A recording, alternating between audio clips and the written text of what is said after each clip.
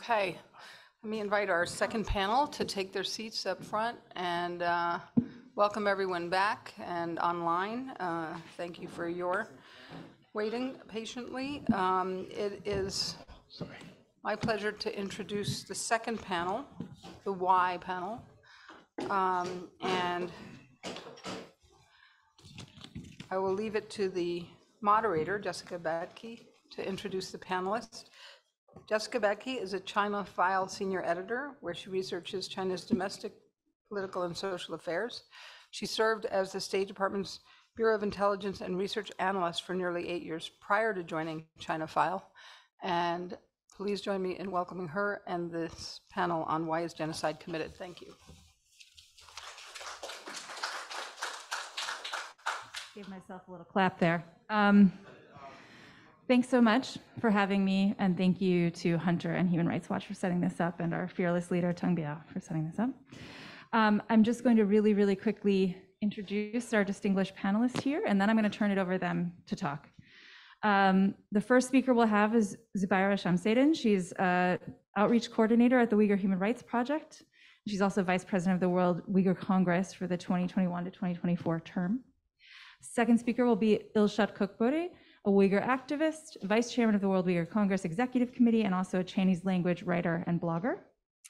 Our third speaker will be Tang Biao, who's an academic lawyer who's currently the Hauser Human Rights Scholar at Hunter College and Posen Visiting Professor at the University of Chicago. His research focuses on criminal justice, human rights, social movement, and political transition in China. And last but not least, we have Magnus Fiskesjö, a professor in the Anthropology department in Cornell. And his research concerns ethnic relations and political anthropology in Southeast Asia. So this is a really good panel to talk about, with apologies to our previous moderator, what I actually think is a far more difficult question, which is why is this happening? And in some ways it's impossible to answer. I feel like this is a very human existential question. Why would anyone choose to do this to other people? And with that very difficult question that I've just posed, I'll turn it over to Zubaira to get us started. Thank you, Jessica. Thanks to Human Rights Watch, Hunter College for organizing this timely event.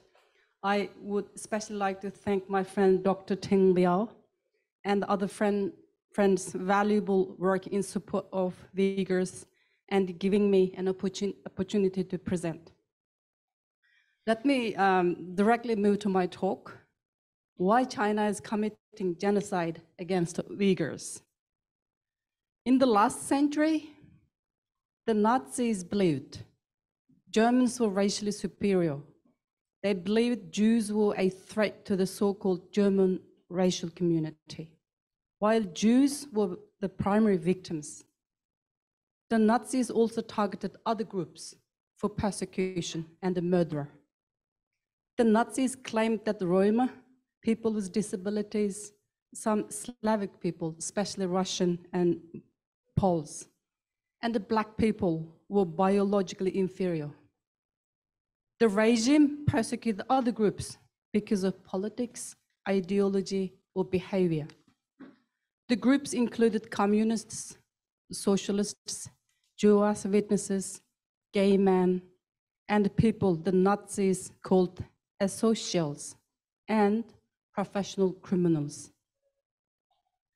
As a result of this government's insanity, the world witnessed an unforgettable genocide against Jewish people and creating a scar in human history. Now, let's come back to Chinese government. The Chinese government's attitude and the purpose of repression against the Uyghurs, as previous speaker, my friend Nuri Turkel mentioned, break their lineage, break their roots, break their connections, and break their origins. Completely shovel up the roots of two-faced people, dig them out, and vow to fight these two-faced people until the end. The declaration was announced openly through the mouth of a Chinese religious affairs official on August 10, 2017, on a Xinhua Weibo page. In order to implement the declaration, along with many other discriminatory ethnic laws, the Chinese government policies included 48 reasons to place Uyghurs in concentration camps. It can be any religious expression, as my previous friends spoke. Even growing a beard, wearing a headscarf, praying at home, or fasting during the Ramadan, attending a traditional wedding, praying at funeral, any contact with foreign countries, and more. In reality, just being Uyghur is enough to be taken away into a camp. The government has rounded up an estimated 2 to 3 million Uyghurs into mass internment camps since 2016, out of a population of about 12 million. The 12 million is the official figure, which may not be reliable. We call them concentration camps because innocent people are hauled into these camps based on their religion and ethnic identity. There is no judicial process. There is no appeal. The same repression, detainment of Uyghurs who exist before. Uyghur Human Rights Project, where I work currently, officially document the atrocities through its reports since 2004, including my brother Abdurazak Shamsuddin's case, which is this person. This is my brother. He was arrested in 1998 in connection with Gulja massacre that happened on February 5th, 1997 in Gulja city of East Turkestan. On February 5th, 1997, young Uyghurs peacefully protested against Chinese government's unfair treatment of Uyghurs in Gulja city, my hometown. Protesters asked the government to do more to help with rising problem of drug and alcohol abuse affecting young Uyghurs, punish Chinese drug sellers from mainland China who were pushing drugs to young Uyghurs, and respect religious and cultural freedom. Instead of listening to protesters and investigating the root cause of social disorder within the city, Chinese armed force opened fire towards the protesters, arrested, killed, and made disappear hundreds of young Uyghurs after the massacre. Since this date, my family has fallen apart, lost, and suffered hugely as a result of the crackdown. In the aftermath of the massacre, among the arrested were my sister, my niece, and one of my brothers, and several cousins. In 1999, my arrested brother, Abdurazak Shamsuddin, who I mentioned above in the picture, was sentenced to life imprisonment in a secret trial without witnesses, a lawyer, or even any family member's attendance. It's been 24 years. He's still in Chinese jail as a political prisoner.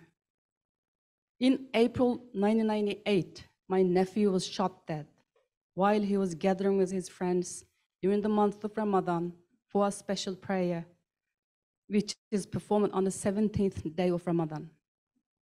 He was only 22 years old at that time, a student who returned home during his school break from Egypt. In 1998, my 24-year-old cousin, Abdukhalik Abdurrashid, was sentenced to death in open trial in Gulja city and immediately executed after the trial. You can search his information from Amnesty reports as well.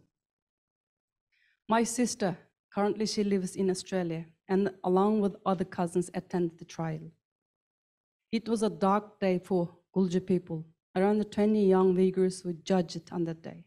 When it came to Abdukhalik's turn, judge said, "You have confessed your crime and you are sentenced to death." He replied loudly and fearlessly with the heavy shackles on his feet and hands, "If you face the torture as I did, even dog wouldn't stand for the suffer." Then one of the guards shut his mouth. All the young Uyghurs sentenced to death were paraded in the back of an open truck on the streets of Gulja. Then they were taken to the outskirts of Gulja city and shot in the head in front of the crowd. My sister witnessed this cruelty and became speechless.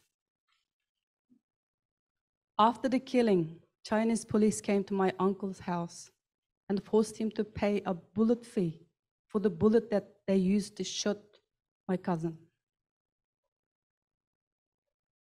I don't often talk about my family's experience, but I have realized that it is important for people to hear from witnesses like me.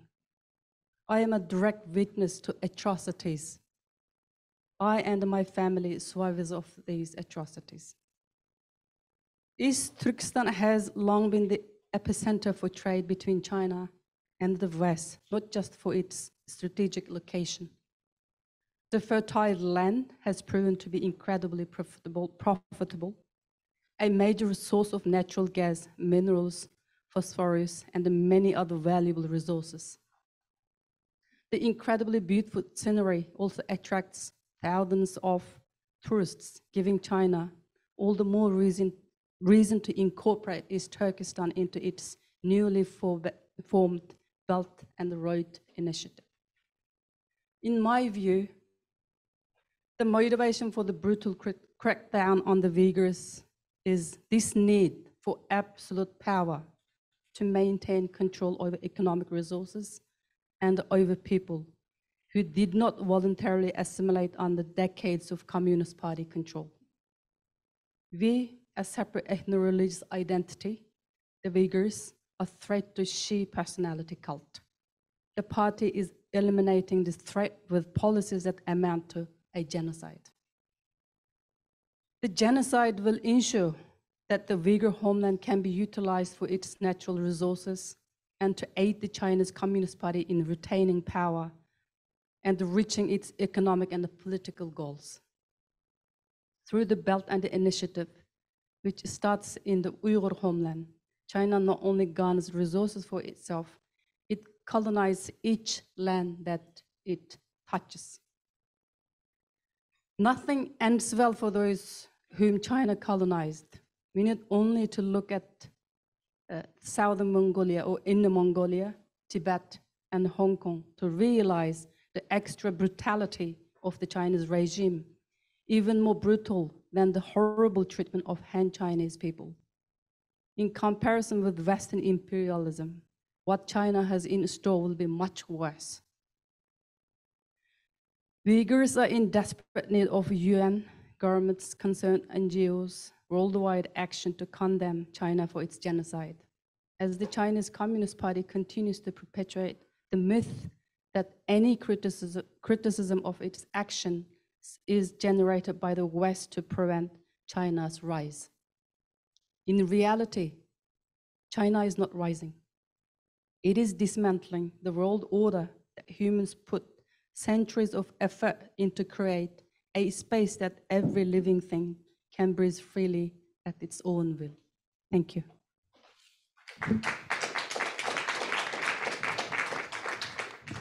Thank you. Ilshad, would you like to speak next? Thank you for the Hunter College and Human Rights Watch. Also my dear friend Teng Biao. When we say empire, we don't have a consensus definition. And so I say a traditional empire.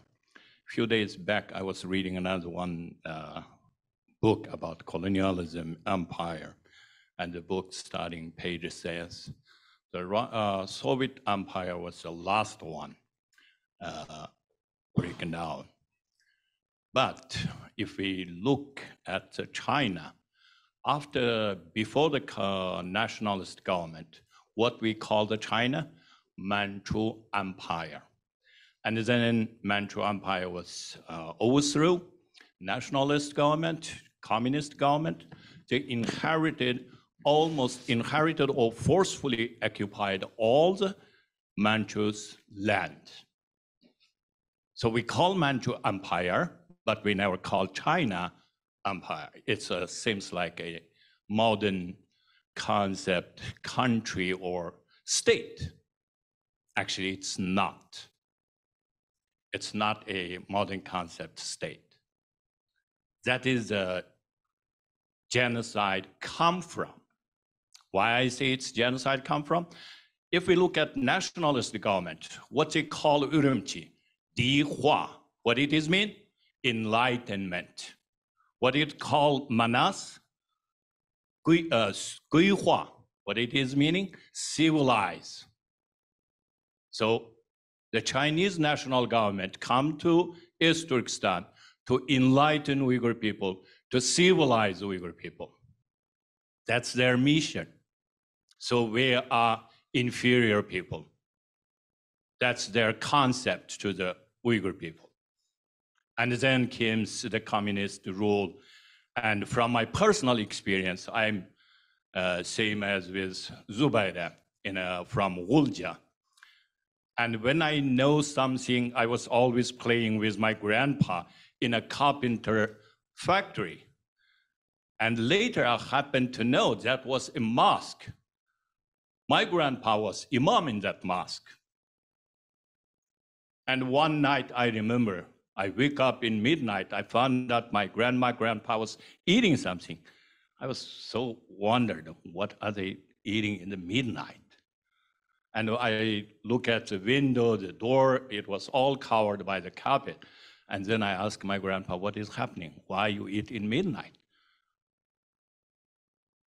This is Ramadan. And then first time I know it is Ramadan.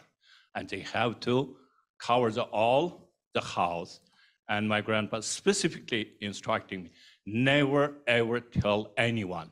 If you tell, we will be taken away. And then come to my father. I came to another one city to study Chinese. And one day from my father's the working place came a few Chinese leaders. And they were checking all of our house.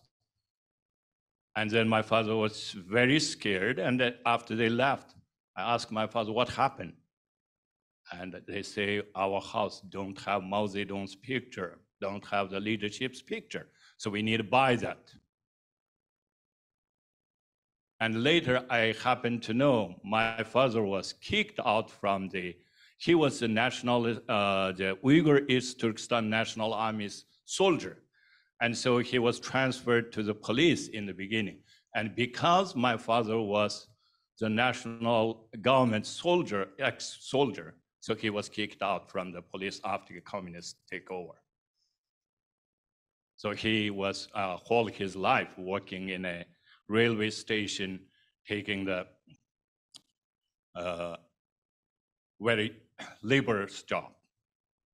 And when it's come to my person, myself, when I went to the university in Dalian Technology University, studying in China, and what the school university administration in the first meeting told us, you are the selected Uyghurs, you come to here to learn knowledge and back to your hometown to enlighten, civilize the backward Uyghur people. That was what we are chosen to be our mission. Then we know, oh, okay, we are again inferior. Even though I speak fluent Chinese, I can write in Chinese, but still, because I am Uyghur, I'm still inferior in the government's view. Then came back after university. I become an associate professor in a college. It was a real vocational college, not like now they called. And I had a class of minority. They call it minority, Uyghur, Kazakhs. And two things I will give you example. One is, after this student completed their 4 years college, in the last year, they will go to the factory for 3 months internship. So I brought them to a factory, and the boss was a Chinese. And we were talking in the beginning, was very nice conversation. And eventually he find out I'm a little different. Teacher, are you Uyghur? I said, yes. Oh, we don't accept any minority in here. I said, why? I asked him why. He said, because one, you guys eat different. Second, you are not very disciplined. Third, the Uyghur people is very lazy. And when I went into the factory, in the front of the gate, they have a statue, one Uyghur, one Kazakh, and one Chinese. And I was furious. So I asked him, why you built that statue? You are saying the national unity, propagating, but you are rejecting, openly discriminating Uyghurs. And he told me, you can complain to the regional government, but I'm telling you, no, I won't accept you guys. No minority. So I need to leave. And one Chinese boss from the school administration, he was with me. He just dragged me out because I was so furious. I just want to argue with him. And that was one.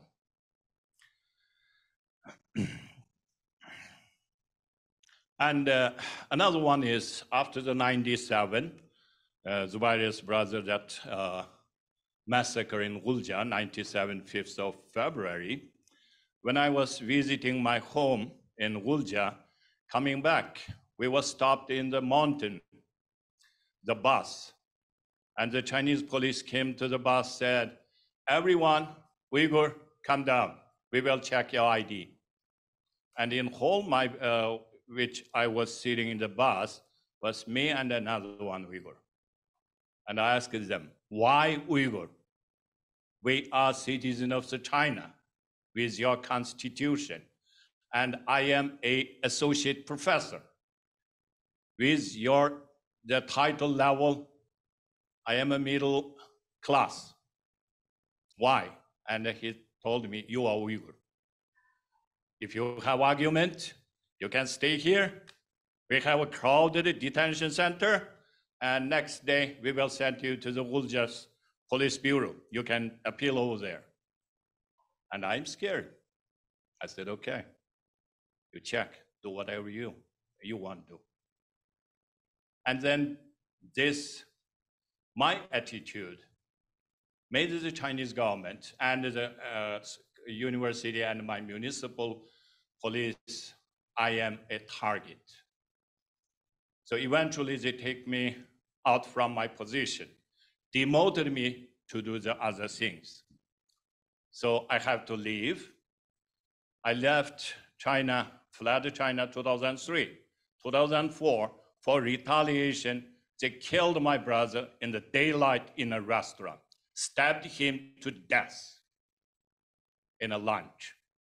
2014, they took my elder sister because I sent her some money to support a single mother with 2 kids. Since that, my elder sister disappeared. And in 2018, I learned another 2 of my sister in a concentration camp in Kuitun, and with whole family. And the concentration camp, Chinese party boss told my sister in front of the whole concentration camp, until your brother in America, he dies, you guys cannot out from here. It is in New Yorker Journal. And I don't know if my mom's still alive, if 3 sisters is still alive. I haven't known any news until today. And the implication is we are left alone. I have decent job in here. I'm a proud American here, but I don't have any life enjoyment. Be frank to you. I think I am brave enough to bear this all. But recently this video come out from Gulja, from others. I couldn't watch it. I just shared them. I couldn't watch it. I'm so desperate. I just want to hear my mom's voice. Want to know if my sister is alive. That's the only we want now. For me, that's become more dear. This is a genocide. Thank you.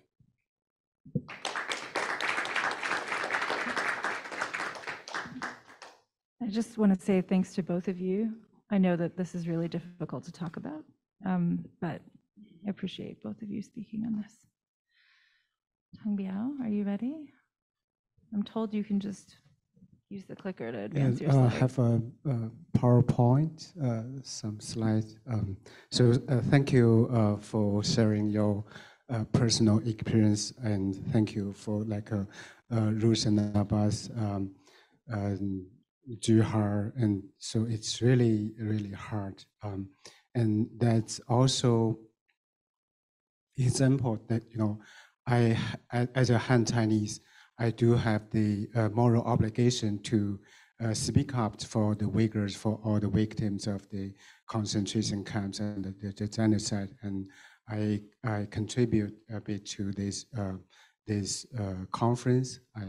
That's really my obligation. And I'll explain the reasons behind the Uyghur genocide. I'll show that the Chinese Communist Party not only has the motive to commit the genocide, but also has abilities, has experience, and has the legal and political condition to commit the genocide. Is the PPT ready?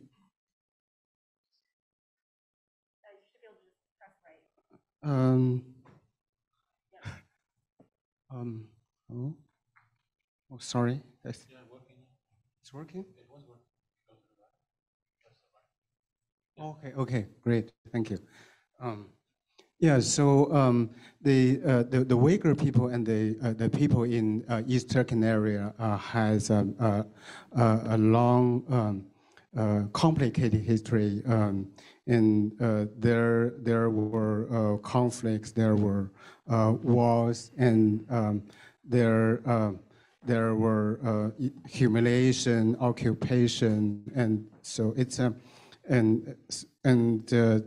after 19, we can see the wars between the Uyghurs and the Turkic people and the Han Chinese. And after 1949, of course, the Chinese Communist Party established a totalitarian regime, and that brutal rule created more tension and hatred in East Turkestan.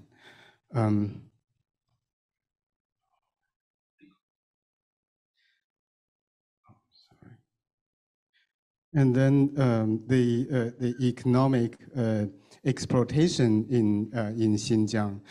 Several speakers have mentioned the Belt and Road Initiative, and Xinjiang locates in a significant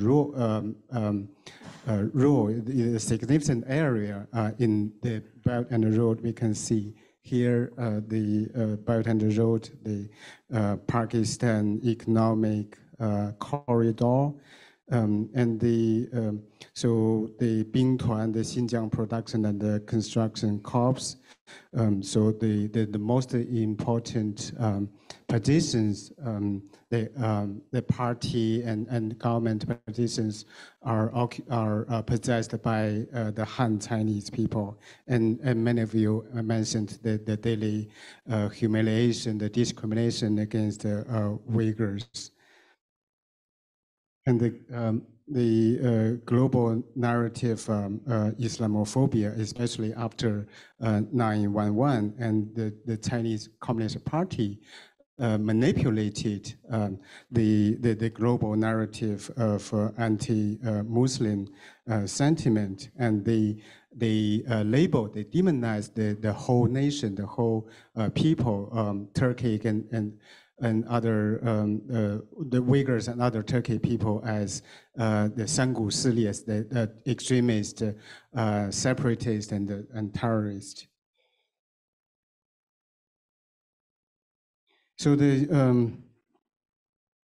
concentration camps, it does not come from the vacuum, and the Communist Party persecutes all religions in China, and the cultural genocide in Tibet, and I'll also talk about the high-tech totalitarianism established and strengthened in recent years. And there are many extrajudicial and actual legal detentions in the PRC history, and these are extrajudicial detention systems that have been abolished, and like the investigation and detention, custody and repatriation system targeted migrant workers, and re-education through labor, and detention for education, like and targeted sex workers and their clients. And there are also these kind of detention facilities targeting the criminal suspects and other prisons, and many other extrajudicial and actual legal detentions are still in use, like the RSDL. It's in the criminal procedure law, but it's still extrajudicial detention. There's no judicial review, and in this and other systems, like the isolation for mandatory drug treatment and involuntary psychiatric commitment. And there are black jails all over China targeting petitioners and 访民上访者 and other like a legal education center. So this we should bear in mind. The legal education center all over China, mainly targeting Falun Gong practitioners. There are a lot of similarity between the persecution of Falun Gong people and the current concentration camps in Xinjiang. So since 1999, more than 4,800 people, Falun Gong people, have been tortured to death in legal education center and in Laojiao legal education, re-educated through labor camps. From the names, we can see how the CCP is obsessed with re-education, like Laogai, the re-education through labor, legal education center, study sessions, like that. And then this kind of, they have nothing to do with education. So in the concentration camps in East Turkestan, they are brainwashing people. And in this context, the brainwashing goes closely with torture, with or at least the intimidation of torture. So in China, the brainwashing won't function without torture or the possibility of torture. And of course, the concentration camps are different from other actual legal, judicial detentions, and they are targeting a certain culture, ethnic and religion. And Chen Quanguo, the former party secretary, he was the leader, the party leader in Tibet, Tibetan autonomous region, and he in Tibet already adopted this method, like the mass arrest and the surveillance and travel restrictions, and so he has the playbook So he took those methods from Tibet to Xinjiang. And the Chinese authorities persecute all religions, every religion, but some religions are more persecuted than others. So the most persecuted religions are the Uyghur Muslim and Tibetan Buddhism and the Falun Gong. And since Xi Jinping came to power, the Communist Party was facing a series of crises. It seems to be, the parties seem to be very confident and powerful, but actually they were facing the economic crisis, political crisis, social crisis, and ideological crisis, and they feel it's necessary to crack down on all religions, on the civil society, the human rights movement, and internet, and college, universities and media, and the Communist Party has been using the high-level technologies to establish what I call high-tech totalitarianism. And they are using the big data, the artificial intelligence, the social credit system, and the DNA collections to control the society and the individuals. It's really unprecedented high-tech totalitarianism. And here are some pictures of the surveillance cameras and the DNA collection, AI, and notably, the Communist Party is using health code, which is supposed to deal with the pandemic to control the travel and the movement of dissidents, human rights activists, and of course, many other people when they want to defend their rights in Henan, when they want their money back, and then suddenly their health code turned red. So it's really an effective and a powerful tool for the Communist Party to control the society and the people completely. And last one is the racism with Chinese characters.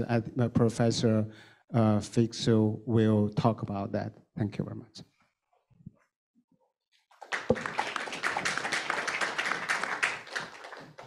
Thank you very much.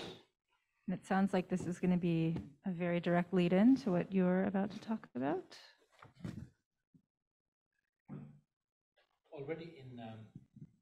Already in 2018, the UN Committee on the Elimination of Racial Discrimination recognized that China's then just launched new campaign against the Uyghurs and the Kazakhs was racist. When we ask why the Chinese regime is carrying out this deeply racist genocide, the intentional targeting of entire peoples and their identity for eradication, forcing them to be converted to be Chinese, I believe we must put these current events in a historical frame. The number one unresolved issue in today's China is the legacy of the empires. Ever since the overthrow of the last dynasty in 1911, there has been a struggle over whether China should continue as an empire or modernize, and how. This is reflected, for example, symbolically in the struggles over the national flag and its design. Should it or should it not include the representation of the ethnically distinct peoples as components of China, or should they be deleted and erased? Above all, this is a struggle over the right to self-determination of those peoples who were once conquered by the Chinese empires.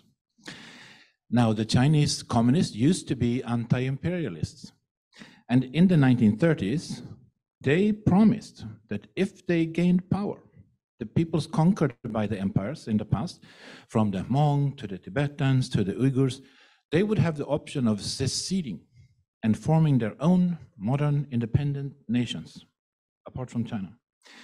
As we know, among the conquered peoples, only Mongolia managed to form a modern state still recognized today. The Uyghurs tried.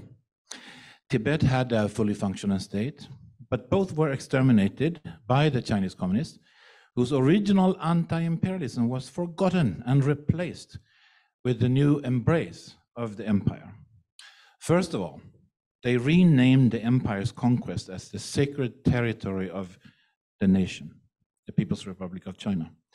The conquered peoples became minorities, internal colonies targeted by assimilation and development, quote unquote, under the so-called leadership of the newly defined Han Chinese, an ethno-racial category now carrying the former empire's civilizational mission. The widespread racism that is found in China today against the minorities is the empire's old attitude in new form. Like elsewhere in world history, this racism is born with the self-supremacy cultivated by imperialists. We are better than them. As such, it's also similarly systematic, and it's found not least in every single Chinese official. Typically, they are firmly convinced that the manifest destiny of the minorities is their extinction, which is inevitable since they are inferior. And they will give way in favor of the innately superior Han Chinese, who shall take over their land, their resources, and their people too. This is unfortunately what a lot of Chinese officials believe. So over several decades in the 20th century, after 1949, when the communists took over, the slow crushing of the minorities, their slow assimilation continued across China, all the while preserving a token recognition of their existence, often tokenized as colorful and feminized, always dancing, tokens of a primitive other designed to let the Chinese feel good about their supremacy.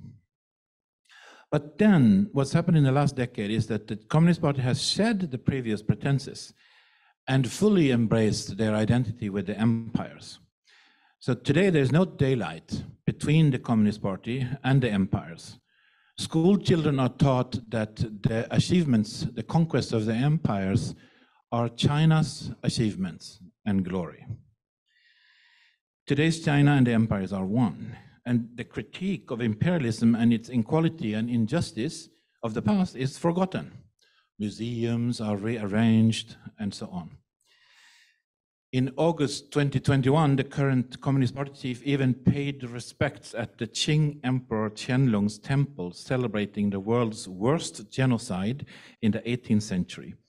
The imperial ordered massacre of the Dzungars on the new frontier of Xinjiang in 1755, today explained not as mass murder, they killed hundreds of thousands of people, basically everybody, but as an act beneficial to China's national unity. And this mantra, which we hear so much today, national unity, is another battlefield in this war over the legacy of the empires. There are now ultra-nationalist ideologues, much like in Putin's Russia, who are influencing the official Chinese nationalism that we now see. We could think of it as modeled on the once current concept in Germany, ein Volk, ein Reich, ein Führer. One people only in this country, speaking only one language, and with only one culture, in one country under one Führer or leader. And in this interpretation, which we're seeing now, national unity means not only the absence of dissent, and which we just heard about from Tang Biao, and the intolerance of public opinion and debate. For the minorities, it means that even the formal, if hollow, autonomy that was granted them since the 1950s is now seen as incompatible with the overall program of making China great again. As part of this, the Chinese ultra-nationalists demand the erasure of undesirable ethnics. And I believe that the government-orchestrated, multifaceted mass campaign we see now against the Uyghurs is the first step of a greatly accelerated plan to assimilate and erase all those minorities something that was already seen as inevitable in the past, but which is now affected faster. Erasing 12 to 50 million people is not infeasible. We've seen the draconian program of racist profiling, which is what all that surveillance really is. We've seen the ethno-conversion camps. They're combined with the society-wide destruction of all things Uyghur, monuments, memorials, etc., down to the interior design of the homes. Plus, we see the mass dispersed slave labor for the able-bodied still surviving. We see prisons or death for the intractable ones. And we see the mass confiscation of the children to be reared in Chinese only. All in all, we have to believe this is a viable plan, the first 5 years of which have now been successfully concluded, as Adrian Jens was discussing. Without us seeing effective countermeasures from abroad, including in the absence of even the threat of prosecution as specified in the United Nations Convention Against Genocide, that some form of accountability, some sort of forceful measure along those lines specified in convention, I think is what we need to halt the genocide. I also feel that to achieve this, to halt the genocide, a very big help would be if more Chinese people themselves could pause and consider if they really want this genocide to continue in their name, as is happening now. After all, this is also about what kind of country they want their own country to be, what kind of country China should be for the Chinese. I have a footnote inspired by Adrian's comments earlier in terms of comparative genocide studies, which I have also been engaged in because I'm teaching a class right now on genocide in general, as well as the genocides in China and in Burma. And I think one of the points that we are missing is that the Chinese mass forced assimilation of millions of people is actually a major similarity between China and the Nazis. I think we focus sometimes only on the eradication of the Jews and the Roma and such minorities, and we forget that that was not the limit of the plan that the Nazis had in place.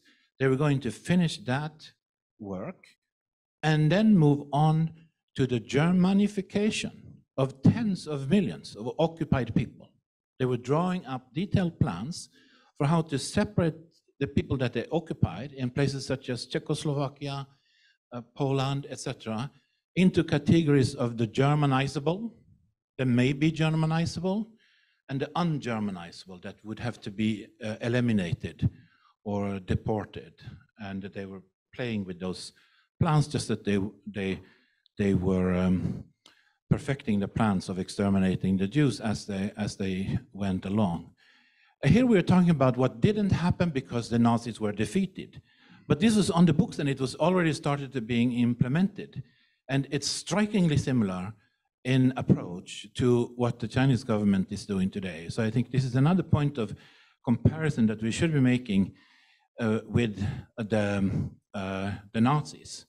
The point is, they building on this sense of self-supremacy, they decide that this is a place that belongs to us, and those other people that live there, we will either assimilate, force assimilate, or eradicate. All of this is part of the concept of genocide, and this is the way I think we should regard it as we compare. Thank you.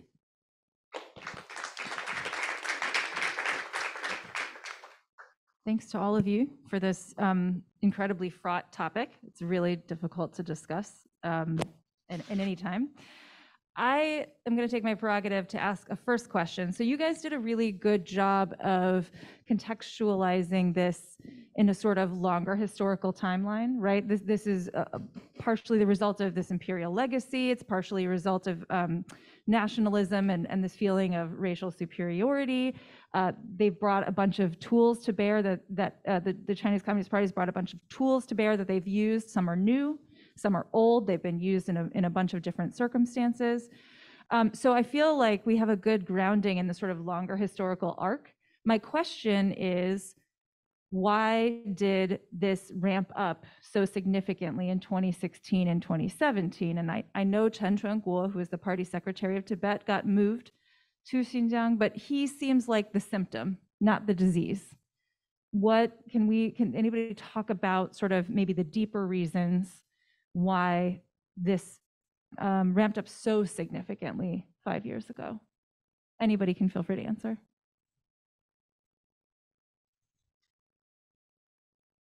I think it's going to connect to China's big ambition. It's not just simply to wipe out the Uyghurs so they can be kind of successful. I think we can look at from bigger picture. The Zhongguo, that means the kind of the power comes from the center and rules whole world. I think that mentality or that character drive China to do such a atrocities against Uyghurs. I think Uyghurs just simply the laboratory. It's just a simply experiment to experiment China's ambition to control the world, and that's the beginning, I guess. I completely agree, and I also think that the timing has to do with the progress of this Belt and Road plan of expanding China's economic influence. I think it may be that China's political leaders looked at their own Central Asian region and decided we cannot have any problem there, so let's eradicate any possible problem that could arise from there. And that in turn, I think, is grounded in a fundamental aversion to diversity and intolerance for diversity. I read an unconfirmed account of Xi Jinping's visit to Kashgar 2014, when he walked around the bazaar and saw the lively buzz of people trading and talking, and then they came to a secluded meeting with only party officials, and he scolded them and said, "What have you been doing for the last 70 years? Meaning, how is it that these people are still so different? Why have we allowed them to be so different? Why have we not assimilated them and made them Chinese yet? And this has been happening on your watch." So this story gives an impression, it's unconfirmed, but it certainly fits with this intolerance to languages, cultural differences that we see reflected all across China, as policies similar to those adopted in Xinjiang are being taken elsewhere as well. Just want to add a little bit. After 91, the Soviet Empire was collapsed, and then the Central Asian, as our brothers get independent, Uzbek, Kazakh, Kyrgyz, China was alarmed, and they were discussing what kind of policy to deal with Uyghur, because the Central Asian republic's independence also gave Uyghur inspiration and for their self-rule. So after then, they were discussing in 2009, in 5th of July, in Urumqi happened a big uprising of the Uyghur. The trigger is, after the Soviet collapse, the China's policy to the Uyghur was shifting, moving some Uyghur to inside China, and they're intensifying the Chinese language education in Uyghurs. So this triggered the Uyghurs' protest. After this protest, the Chinese government felt, how can these people in the capital can still have this big demonstration and this courage? So then they openly had some discussion in the Chinese scholar, specifically in Beijing University have a scholar called Ma Rong, Tsinghua University, Hu Angang, and also Hu Lianhe. These three scholars introduced so-called second generation of the minority policy, and which is basically now what the Xi Jinping government is doing. And this 2009, 5th of July Uyghurs uprising accelerated the Chinese assimilation policy. They found out this should be dealt with. And I want to mention another one, Chinese military academic. His name is Dai Xu. He works for the Chinese Academy. And in 2010, in Shanghai Foreign Language University, he gave an open speech in which he, not exact quote, he said, in future, if China happened to have conflicted with the United States can arm Uyghur in one night, 40 to 50,000 Uyghur to against us, which openly stating Uyghur is the enemy of the Chinese state. This is the trigger, I mean, the short answer. Thank you. Very briefly. Xi Jinping became the party secretary in 2012, and he visited Xinjiang in 2014. And on the last day of his visit in Xinjiang, and which was May 30th, 2014, and there was an attack in Urumqi railway station. So I think that might be, of course, a lot of decisions were made before that, but in terms of the concentration camps, the genocide, and I think that event might be one of the triggers. Thank you. Do we have questions from online, or should I ask people in the room? Great.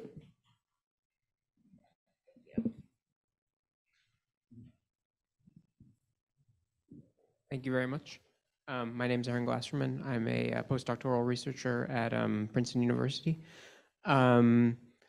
Question to anyone who is interested in answering it. How do you think the Chinese regime sees the international response to what's going on? Do you think they are surprised by it, or is it more or less in line with what they expected? You've given sort of a very helpful historical perspective. If it was kind of planned or something that they are familiar with, these ways of forcibly assimilating people, presumably they would have anticipated also they may or may not have received some international blowback. So if you could speak more about that, I'd be very grateful. Thank you.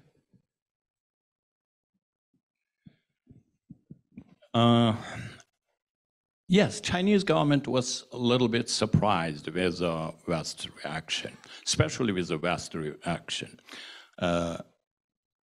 Because after the Europe happened, a lot of the terrorist attack in London, in Paris, in Amsterdam, the Chinese government assumed that's the best time frame for them to start this and label Uyghur as a part of the international jihadist terrorist. But they didn't expect our free world know what is terrorism, what is not, what is religion freedom. So in the beginning, yes, they were surprised, so they couldn't find how to answer that.